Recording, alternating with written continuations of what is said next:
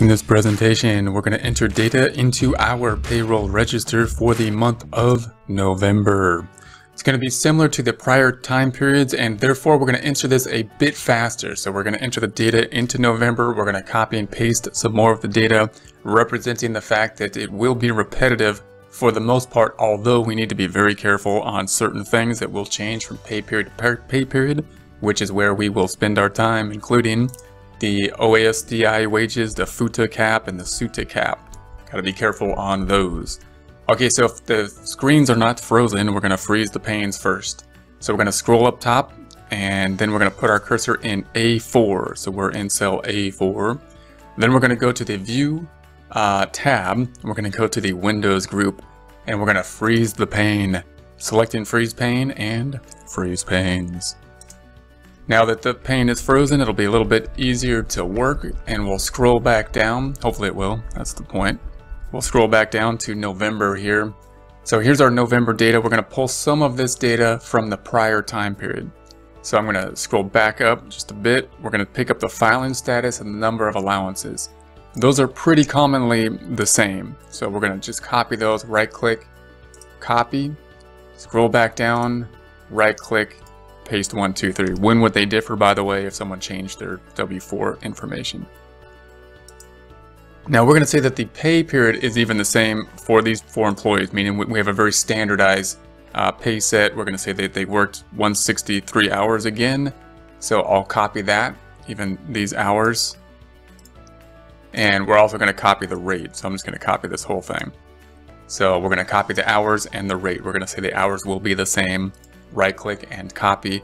Now again, it would depend on what type of employees we have to see if the rates would be much the same from pay period to pay period. Sometimes they are very similar, especially if they're salaried employees, then they will be, and sometimes they vary greatly. So it just depends what industry we're in.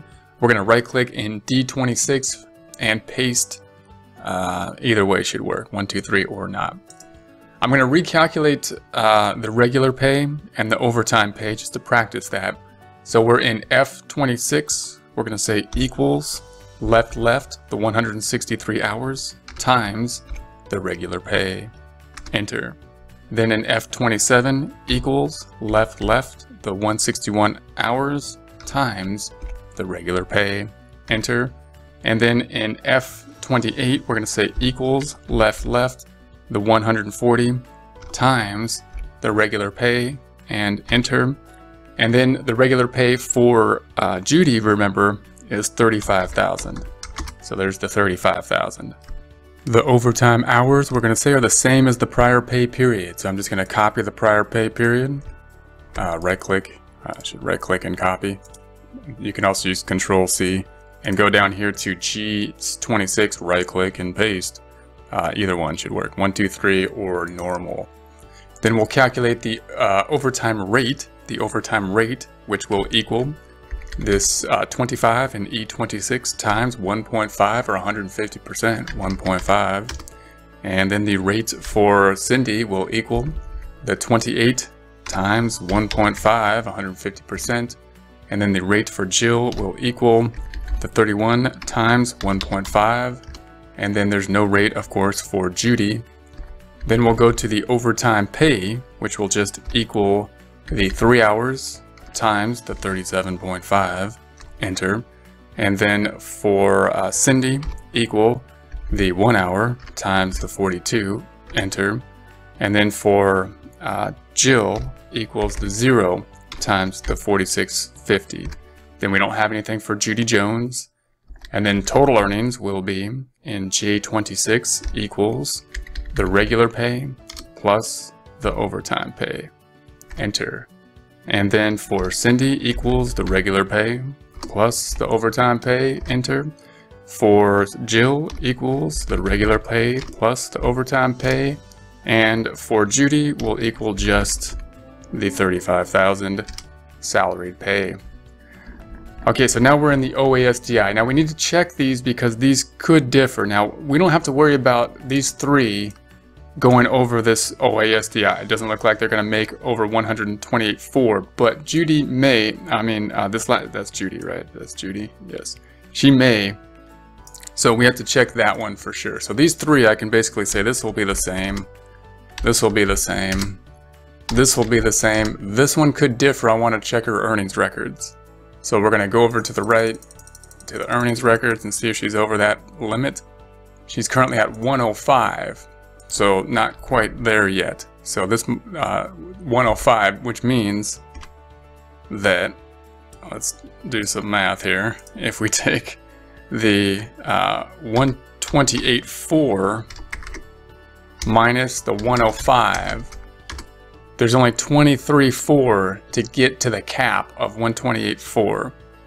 So therefore, we need to record just that 123.4 to get up to the cap, and we can't record the full 35,000. So this is where we really have to be careful not to miss that, or we'll over withhold both on the employee and employer portion. So we'll scroll back over, and so this is where we hit that cap. So we're going to say that this is only 23.4, and so that's important to note. The FUTA and SUTA for all employees, if we go to FUTA and SUTA, they should have hit this already because we're past that point in time. So in other words, they're over the 7,000 and 8,000, and they're both here. So we've got the 7,000 and 8,000 over the 7,000 and 8,000 here. Here's this, we're over that. Here's the 7,000 and 8,000. Here it is, and we're over there. Okay, so there's zeros, in other words, for FUTA and SUTA across the board. So 0, 0, 0, 0, 0 there, and same here, 0, 0, 0, 0, and 0. Then we have the OASDI, which is going to be this column times 0.062, so this equals left, left, left, this column times 0.062. Same for the next employee, equals this column times 0.062, equals this column times 0.062, equals this column times 0.062. And there we have the Social Security. With HI or Medicare, we're going to just say this equals, and we're going to scroll all the way to the total column times 0.0145. We'll do the same thing for the next employee. This equals all the way to the total column times 0.0145.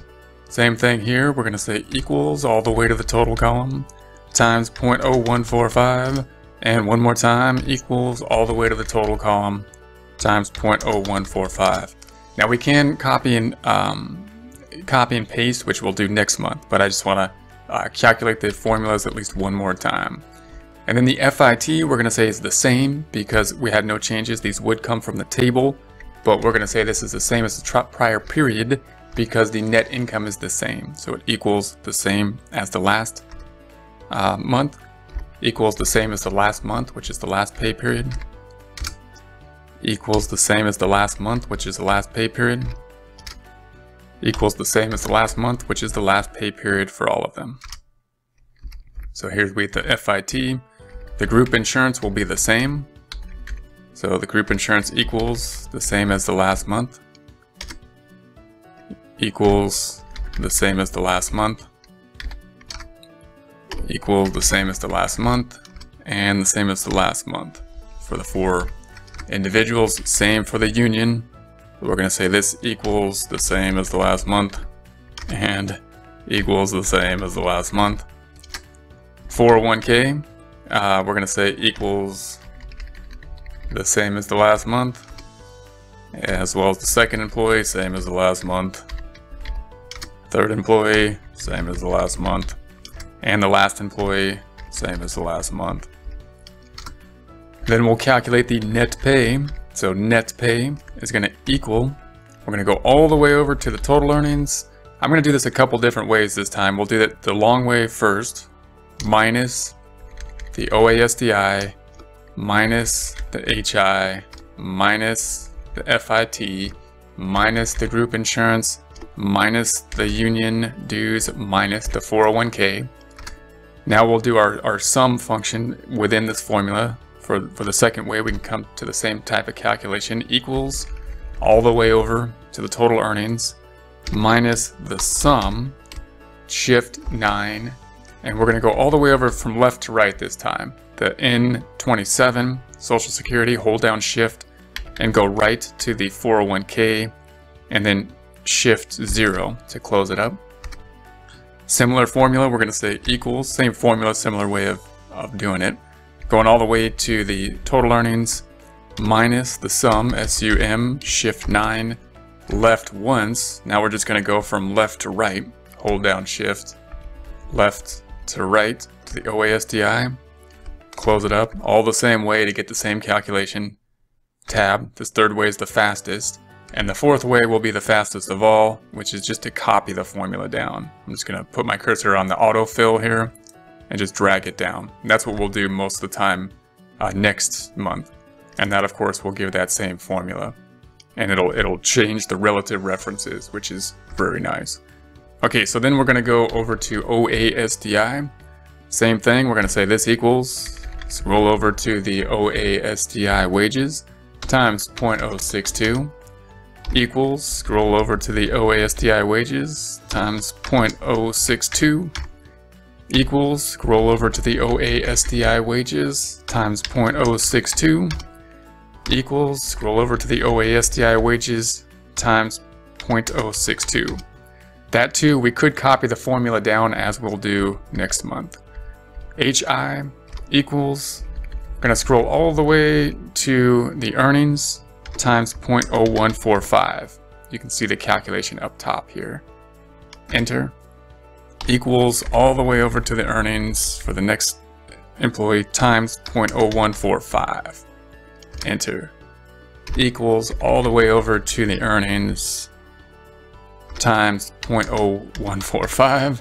One more time, equals all the way over to the earnings times 0.0145, and enter.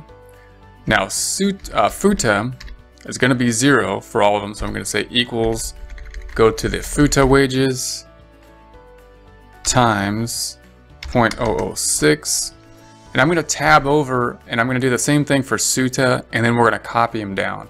So I'm going to say equals the SUTA wages, so SUTA times 0.054, and then we'll just copy these down. They'll be 0 down across. So I'm just going to highlight these two, put my cursor on autofill, and then copy that down. So that's a bit quicker way to fill out this data. The end.